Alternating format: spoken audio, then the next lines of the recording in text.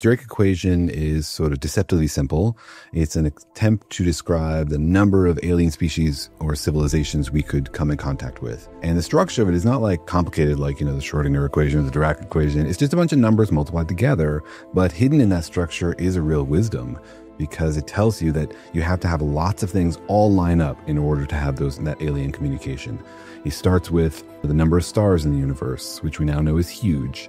And then the fraction of those stars that have planets, which we now know is significant. And then the fraction of those that have life on them, still totally unknown.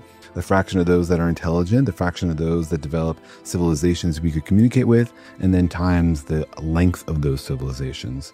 So it gives you a sense for like how many aliens are out there that we could communicate with. And, the multiplication of them tells you, like, if any of those are zero, it doesn't matter how many planets there are if none of them have life. It doesn't matter how much life there is if none of it's intelligent or if none of it is technological.